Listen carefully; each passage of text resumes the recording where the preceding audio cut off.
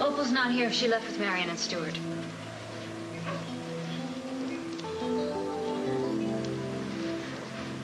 There you go. That looks pretty good. Yeah. Oh. Yeah, terrific. Thanks for the help. Sure. I hope you don't feel odd about staying here. No, I hope you don't feel weird about asking me to. No, I was just a little surprised when you said yes. Well, you're right. Somebody's got to look out after Opal's interests. Well, really, I asked you because you're so good with Uncle Palmer. You know, he doesn't listen to me. Well, that's because you don't approach him the right way, with a whip and a chair. Well, you're very good at intimidating him. I hope you can scare him into doing right by Opal. Yeah, so they can go their separate ways. And we can go ours. No harm. No foul. You know, you look just like 2 dinners on one plate.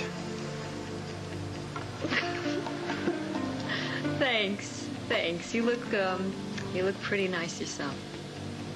Yeah, well, thanks to you. It's getting close to 0 hour. Can I offer you a ride over to Wildwood? Thanks, but Dixie doesn't need a ride. She's going with me.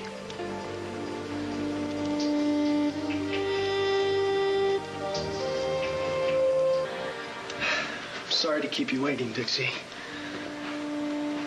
You look spectacular. Thank you. So do you. I brought this for you. Gardenia? Yeah. Thanks. It's my favorite flower. How did you know? I do my research. Shall I pin it on you? You know what? I'm just going to put it on my purse, okay? I'll take it. Are we ready? Tad, do you wanna ride? No, thanks. My date's driving me tonight. She's got control issues. Oh, you're going with Brooke? No. I don't believe you've had the pleasure. Oh. Shall we? Would you like to have a drink? Not if I'm driving. Oh, I'm kind of thirsty. I'd like something to sort of wet my whistle. Sparkling water? Yes, thanks. Tad, do you want something? No, thanks. I think I'll wait for my date. There she is now.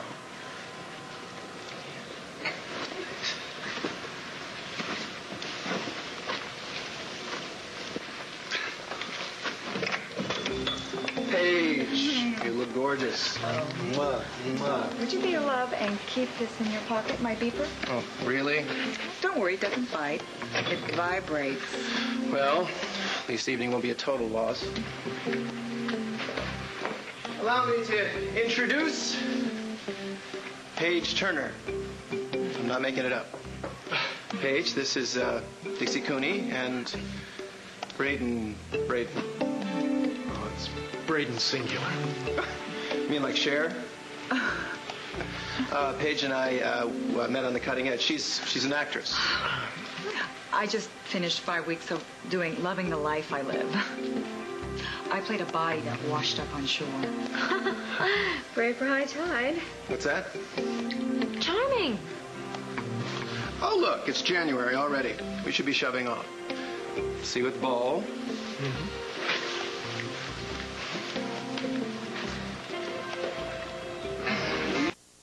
Oh, thank you. Surely they have a coat room around here somewhere.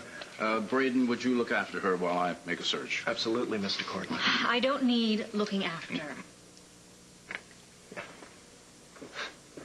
Are you sure you're up for another night of dancing? I'm fine. I just need to take my medication, that's all. Okay, well, wait right here. I'll find you a glass of water. And don't go anywhere, okay? I can move. All right.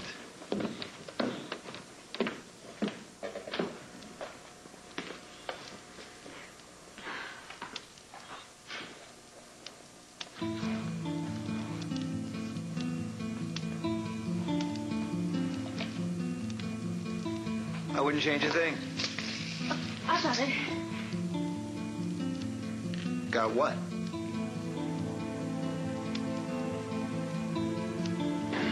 Your imagination's in overdrive, Ted. I don't think so. I think you're doing the same thing to me that Uncle Palmer does to you. I beg your pardon. You are intentionally interfering with another person's life, and I think it's just as annoying and just as sneaky. Well, no one has ever accused me of being sneaky before. Well, obviously you've never been caught before. What did I do? You are intentionally torpedoing my love life in all kinds of devious little ways. Oh, that's pure paranoia. You know it, and I know it. Come on, admit it. You're scaring him off, aren't you? Pull high school stunts like some little girl. Why would I do that? Yeah, why indeed? The other night at the roadside bar, everything was going along just fine. One minute, my date is as friendly as a kitten. The next minute, she's as cold as ice. And the minute after that, she's gone. Now, nothing had changed with me. I'm still the same guy, but something happened between us, and you were the only other person that was around. What did you do to her? Maybe it was Liza. It wasn't Liza. I already asked her. Well, maybe you believed her? Why not? Liza be bragging about her. She ruined my evening. Fess up. You're the guilty party. Look, I hope you don't hold me responsible every time your social life doesn't turn out the way you'd like. You know, you're not always irresistible. Well, I'm damn close. What with my rapier-type wit, boyish good looks, and godlike body. Something is going on, Dixie. 1 minute Paige was here. Now she's nowhere to be found. Where'd she go? I don't know. Are you sure? You absolutely sure? I don't think so. I think you're toying with my social life, and it's fairly obvious why. Oh, really? Why? Because. No matter how much we deny it, there's obviously something that's still between us. I can feel it, and so can you. Can't you?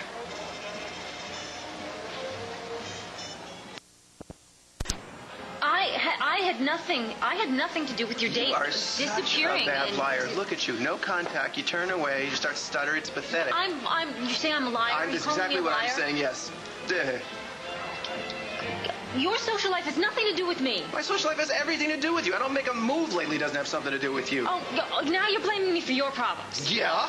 I would have never moved into Cortland Manor if it wasn't for your little aria about love and family. You moved into Cortland Manor the because tie that of binds money. families together, the bond that grows to adversity. Remember that? Just as much a part of my family as Uncle Palmer. No, well, don't be ridiculous. Look, wherever that speech came from, it was about a lot more than just Opal and Palmer. Come on, Dixie, I know it. I can tell. There's something going on with you, and it's something that's major. Well, my family is in turmoil. That's pretty major. No, that's not it. It's something about you and me. I know it. I can feel it. You're reading too much into this. You are trying so hard to avoid telling me. You know I'm going to find out. Listen, I'm glad that you moved in to Cortland Manor, but it is for Opal's sake, not mine. Dixie, I mean, life is too short. Let's stop wasting time. Tell me what's going on. Tell you what's going on? That's not a simple request. You know, obviously it's not. Look, when we had those days in New York, they were wonderful days, okay? And what do you want me to say? I don't know. I'm not the one with the problem. Look, honey, when you didn't show up on top of the Statler, you had obviously decided that you could deal without me, right? That's reasonably simple. No, it's not simple. It's not simple. It's incredibly complicated, okay? Dixie, I've been looking all over for you. Perfect. Right on cue. Well, you know, they were having this raffle, and, well, we don't have to pack our bags because we're not going to Aruba. Oh, darn. I lost track of time. No, that's not our song, but it's close enough. Let's go dance. No, it's not your song. Excuse us. The lady and I were talking. And now we're finished talking, okay? I'm sorry your date didn't show up, Tad, but I really do want to dance.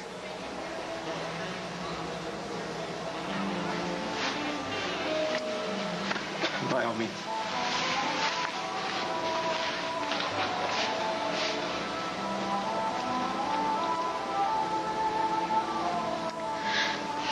I almost told him. You said that's the last thing you'd ever do. I know. It's just that when we get together, there's something wonderful between us, and I just love him so much. So much that you'd ruin his life to tell him the truth? You know, I thought you were determined to save him the pain of loving and losing you again. I know that's what I said. Well, that was very, very honorable of you. To protect the man you love. It's the right thing to do, right? Isn't it? You made a very, very difficult and loving decision, Dixie. I think you should stick by it. Be strong. Just let him go.